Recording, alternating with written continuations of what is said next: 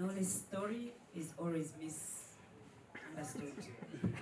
Ikintu nemeza cyoze ko nuko abanyarwanda bashimye akazi nkora bampa icyizere. Before the end of this year, we release it and we enjoy it. I'm not going to speak about the names, and I'm not going to prefer the artists. I love these artists. The Choice Live. Hari mu kiganiro n'itangazamakuru, ikiganiro gitegura igitaramo SHEEBAH Karungi agiye gukorera i Kigali cyiswe The Keza Compound kizabera muri Kigali kuri uyu wa gatandatu. Nibwo abanyamakuru bamubazaga ibibazo byinshi bigiye bitandukanye, harimo n'ikibazo cyakomeje kugenda kigaruka mu myaka myinshi rwose, dore ko ari ibintu bisa nkaho bimaze imyaka isaga 7 ngo bibaye. Umunyamakuru yagize ati byakomeje kugenda bivugwa ko ngo waba warimye Knowless featuring cyangwa se collabo ngo kubera ko nawe yigeze kuyikwima. Ese koko ibyo bintu nibyo? SHEEBAH Karungi yabihereye muzi, aravuga ati reka iki kintu rwose ngishyireho umucyo. SHEEBAH Karungi wari wano nainga wari wamawurenge yafuruka bagamba ati wama collabo kera Knowless muri matu wamu wari wagano kumwa collabo muri matu. The Knowless story is always misunderstood. I think I wanted to work with Knowless, and I talked to Uncle Austin because I know Austin from when I was dancing at Nyira Rock. We've been friends from then. He was the MC at Nyira Rock. That's how we get to know each other. So I went through Austin, I think, to talk to Knowless. Got me some people. So something happened and we didn't do the song. It's just about that. And I believe if something was supposed to be meant to be, it happens. So maybe it wasn't meant to be and we should just let it go. I think that's just about it, because I've worked with beautiful artists from Rwanda, the band, Bruce Melody. So I think Kitoko, so I think we are good. We're okay. We can let.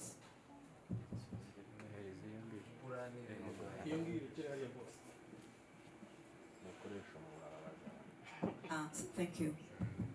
I was saying I think the Knowless situation should pass by now, because it's been like 7+ years since it happened, and I think it's a misunderstanding. We had to be in studio, it did happen, and I believe in whatever is meant to happen happens, and whatever doesn't happen, it's not meant to happen. If we ever have one in future of Knowless, good. But for now, let's appreciate the collaborations I've done with great artists from Rwanda, the band, Bruce Melody, Kitoko. I'm working with 2 more. I came with my producer, Dr. Brain, and writer. I'm working with 2 more artists, a female and a male, in Kigali still. So I think let's focus on moving forward and appreciating what we've already done with Rwandese and Ugandan artists. Thank you. Ntago ariko byagenze. Ati ubwo nari ndi mu Rwanda ndimo kuhahigira amaronko mu kabyiniro kitwaga Nyira Rock, nari nziranye na Uncle Austin kuko nawe yari umushyushya rugamba aho ngaho MC. Atariko ngewe ntago nari nziranye na Butera Knowless. Ati rero naje kumutumaho Uncle Austin, aragenda baravugana indirimbo yewe twemeranya kuyikora, ariko ntago indirimbo yigeze ikorwa kuko nta yigeze isohoka. Ntago nzi uko byagenze. Yakomeje abazwa ibijyanye n'umuziki, nabahe bahanzi yumva yakorana nabo hano mu Rwanda. Ese umuziki w'u Rwanda ubona he ndetse n'umuziki wa Uganda? Right now I can't speak about the artists I'm going to work with. I want it to be a surprise so that you enjoy the music, so that you enjoy the surprise actually. I don't want us to start thinking about it. What are they going to do? How are they going to do it? Comparisons.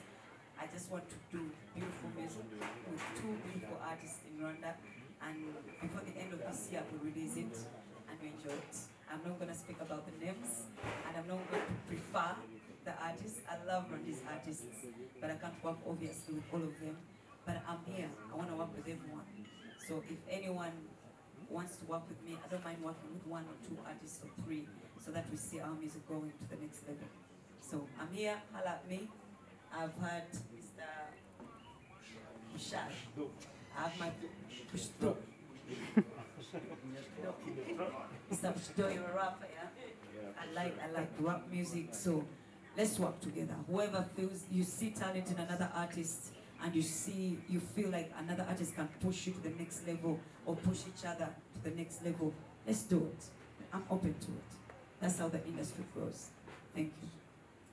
yagize ati nkunda abahanzi b'abanyarwanda rwose umuziki w'u Rwanda ndawukunda ati yewe nanagiye nkorana n'abahanzi benshi batandukanye hano mu Rwanda ba The Ben ba Bruce Melody ndetse n'abandi twagiye dukorana indirimbo nyinshi ati nkeka ko rero ari cyo kintu twakakwiye kurebaho ku byakozwe ntiturebe ku bitarakozwe ati naho ibijyanye naho umuziki wacu ugeze naho kwishimirwa nubwo tugifite urugendo rurerure.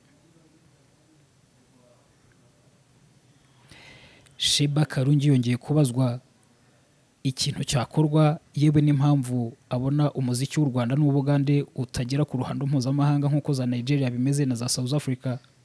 Aravuga ati ikintu kinini gihari nuko muri ziriya industry zateye imbere abahanzi barafatanya ubwabo, ubufatanye nicyo kintu cy'ingenzi yewe na leta z'ibihugu byabo zigashyiramo agafaranga. Thank you. I think music growing in different countries is effort. First of all, it's effort, it's teamwork. Why Westerners, Nigerians and everything, West African artists are growing bigger is they collaborate together, they invest, the governments come together to invest in the music business. Our governments, I don't know about the Rwanda government, I don't know if it invests in the business, in the music business, but our government hasn't yet, gone there to that level of investing in collaborations, because having big collaborations like Platinum costs a lot of money, and we need these kind of investments as well. Then when it comes to artists that don't need those kind of investments to work together, we just have to collaborate, like reach out. If you know an artist in Kigali that you want to work with, reach out to them. If you know an artist in Uganda that you want to work with, reach out. And then I think we should concentrate more on our young producers. We need more young producers to give us new sound as East Africa. Because if we want to compete to that level, I'm working with a Tanzanian artist and they came with their producer in Uganda so that we have something different, and I could tell there was something different in the sound. So there is a lot as us, as East Africans, that we have to do to get on the West Africans artist level. One, investing in financially. Two, actually getting young producers and creating a new sound for East Africa at large. That's what I think. Thank you. Ati ngewe mpereye nko kuri twebwe ndaza kuvuga cyane ku by'Ubugande kubera ko ibyo mu Rwanda byo simbizi. Ati Uganda ntago leta rwose ishyira amafaranga mu muziki wa Uganda. Ati rero ibyo bidindiza iterambere ry'umuziki. Anita Pendo nawe nk'umushyushya rugamba uzaba uri muri iki gitaramo yabajijwe ibanga yakoresheje kugira ngo amari imyaka yose agikunzwe n'abantu atarava kuri top. Abasubiza muri aya magambo agira ati yego ariko njyewe nabaje kumenya ngo ese nshoboye iki. Hari ibyo nigumira ndavuga singiye kuvangavanga abantu gutwe ibi nibyo nshoboye, nubwo nkora akazi kenshi gatandukanye ariko ni ibintu byuzuza. Being an MC ukaba ukora kuri radio ni ibintu bitari ibintu byatari, ukaba uri na DJ. Every radio presenter agomba kuba azi music, and uzi music byakorera kuba DJ. So ni ibintu byuzuzanya cyane, ni skills nari nkeneye niyo ntaza kubikoresha, ni skills nari nkeneye. So ndatekereza ko ibyo byose rero ukabiva ubuntu bw'Imana and ukagerageza n'ukugerageza. Kwese nta muntu uri perfect, ugerageza kugira ngo discipline yawe wikontrole, ugerageze tugenda twigengesera, twese turabizi urigengesera ari byo utare hari umurongo utagomba kurenga. And n'ikindi ndatekereza yuko ari determination, gukora udahagarara utareba inyuma, and ndatekereza ibyo byose iyo ubishyize hamwe rero bituma uguma kuri standard ugomba kubamo. And ikindi kintu nuko twebwe twaje muri industry tudashaka fame. No, we did not like hustle for fame. No, we wanted money, we wanted to survive. So ubwo rero iyo ushaka fame hari ibyo hari izindi zibigenderamo. iyo uje ushaka rero gukora na passion ndetse n'intego no kubaho surviving and na passion ukabivanga minus fame, ibyo bintu bishaka kugumisha kuri level donc umwanya utanyeganyega cyane.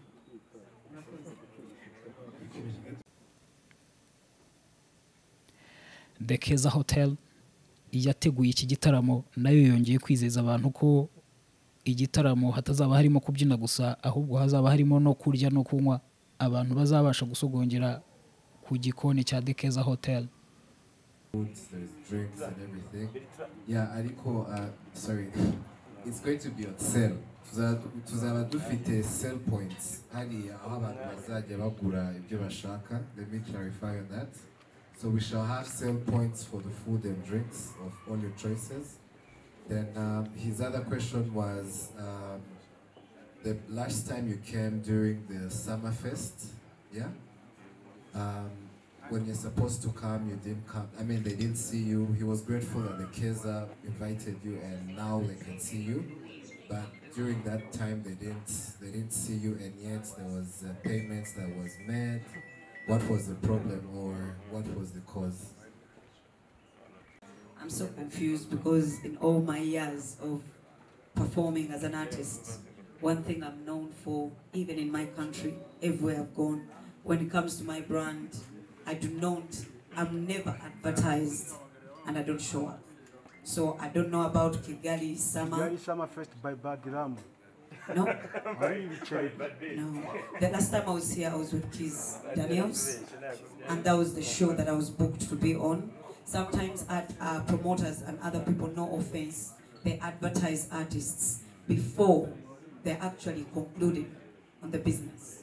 So maybe someone advertised before they concluded with me when it comes to business, but I don't think there is any one moment that I've ever been advertised as a performing artist and I don't show up.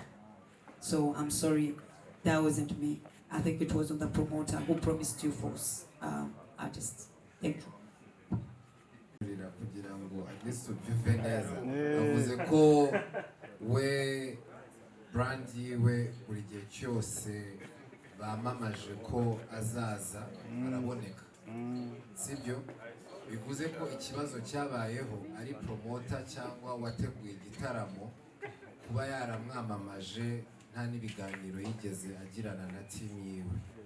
So urumva ikibazo n'icyo wari wateguye igitaramo cyangwa wamamaje igitaramo, ariko Badirama turamubonye. Iyo bamamaje nuko we arahaboneka.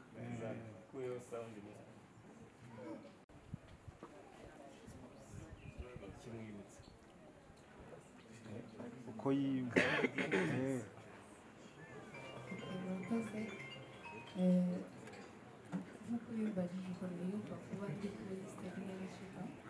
I'm so excited. And SHEEBAH gusa, I was turi kuri all regions. So much respect to them.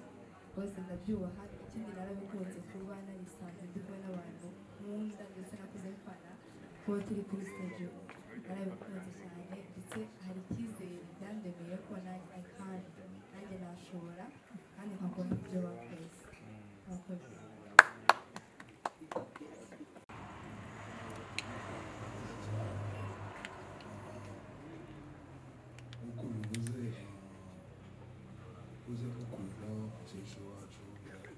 Uganda.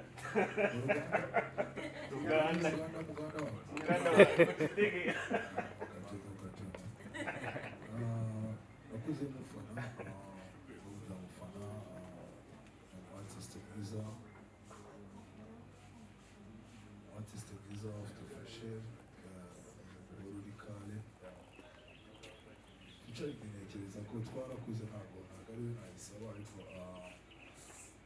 ndakeka hari abantu bashinzwe team management yiwe niho byaca, nanjye ntabwo ari ibyo wabisaba, narakuze ntabwo ibyo byakora byo kubwibwira, si abamanager baba bahari barabikemura nta kibazo. Murakoze cyane. Ikintu nemeza cyo uzi ko nuko abanyarwanda bashimye akazi nkora bampa icyizere, and icyo cyizere rero akenshi ntabwo nabatengushye. Kubatenguha ni iki? Ni uko sometimes when I think like I don't know if these us who have been coping so much because he have been so much sharing the music of Uganda more than even ours, but I think ours has grown up so much. So my question was like, a comedian, being a comedian, yakabaye inyishura amafaranga menshi ariko ntabwo nabigiyemo cyane. Hari n'izindi nyinshi ntigeze nkoresha zirahari. Today we are talking about music and entertainment, but as you may know, in the recent years you should not cross to Uganda, or yourself would not cross to Gatuna coming to Rwanda. And what you can see now, you have seen your CBS, General Mbozi here, last week, and what you can see is that the relation between Rwanda and Uganda is very good. So as an artist, how do you appreciate, how do you see the situation, the brotherhood of the two countries today? Because it's entertainment, but it cannot happen if the political situation is not good. Thank you.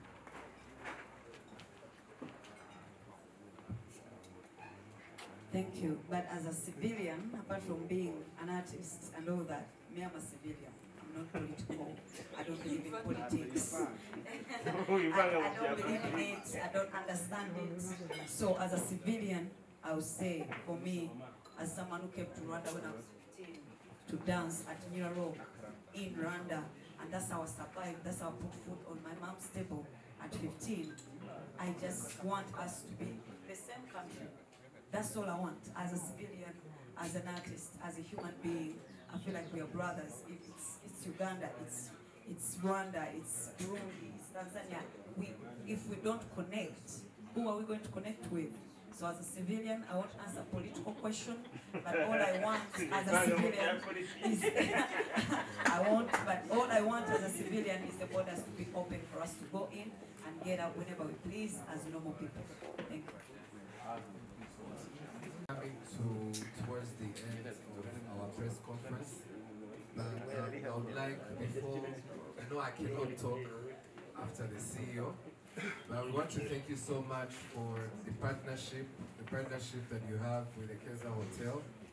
And secondly, we believe in working with the media. We believe in a continuous partnership with the media, and we believe there is a lot we are going to do, not only for this event, but as well as upcoming events here at the hotel. So please help us spread the gospel. Today we have a meet and greet that is starting at 6 p.m. here. You'll meet all the artists, take pictures, get a chance to as well interact with them. So kindly invite everyone that can come for the meet and greet today. And as well as don't forget the big events that is taking place on 17th. That's going to be on Saturday. Gates are open at midday. We're starting at midday with the different activities that we mentioned. So guys, please come as early as you can. Let's dance. Let's dance, let's eat. Our beautiful boss here has one of the best kitchens. My friends, if you don't taste the dishes here, I don't know. So let's spread the message outside, and yeah, please, everyone is invited for meet and greet. So I'll give chance to our CEO to give the closing remarks as we get to the end of our press conference. Thank you so much.